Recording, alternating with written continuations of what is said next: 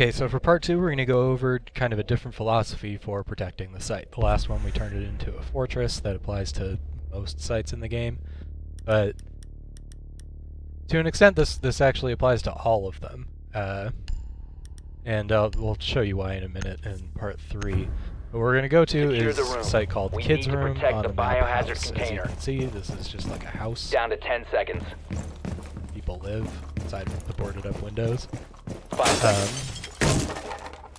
We're going to break these out. What you'll notice immediately about this site Op 4 has failed to find the that it biohazard kind container. of sucks. It's extremely visible from the outside. The other team can literally stand on the roof. They can rappel. They can stand on the treehouse, the play structure thing here. They can see in from the ground. They can see in from on top of this little gazebo shit that they can stand on. And they can stand on this ledge. You will be detected if you remain in this area. So Your what would location has happen been is if we compromised. tried to play this site like Consulate's Garage, we would reinforce all this.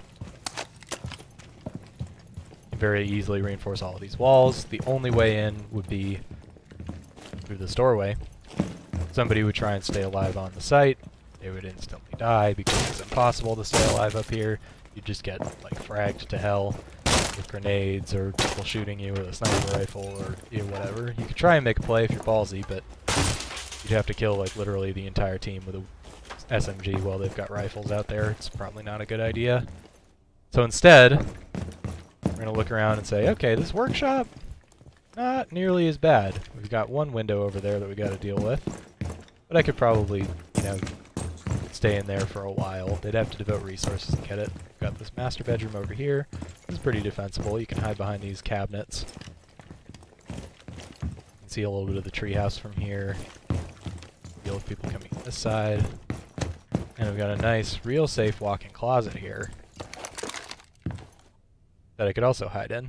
What I'll show you is the best approach for defending Kids Room, which is blow out the walls and defend it from off of the site. So I can put a rotation hole here, which now allows me to, play on this side. I can even go all the way back here and master, depending on how large I make that hole. Hide behind its very safe spots and just cover this one window. I can move up here as soon as I hear that someone's coming in. Smoke them out. That's a good option. I can open up the wall on this side.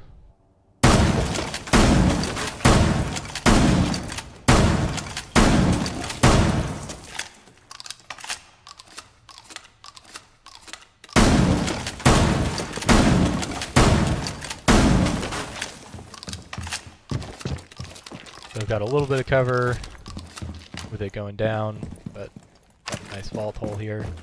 I'm only doing that because I want to conserve ammo, record, because I need to break lots of things. And then I can also blow out the bottom of this part.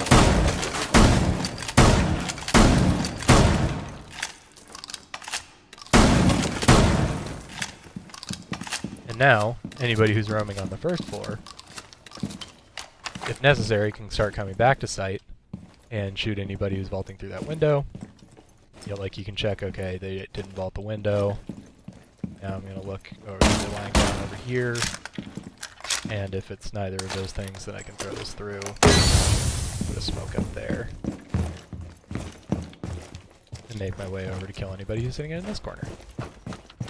So as you can see, with the wall blown in, you'd have to blow this one too. Hopefully that makes it more obvious now that you can sit in workshop and cover this place.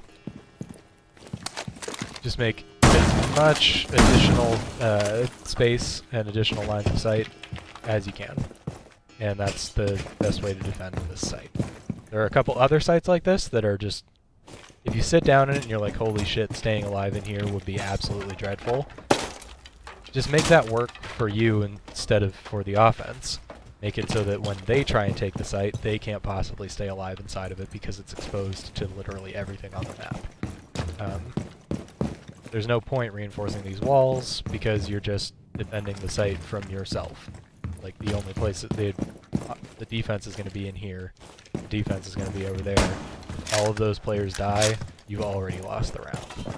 There's no point bothering with, you know, defending it against a location that you will be able to hold for longer than you will be able to hold the site.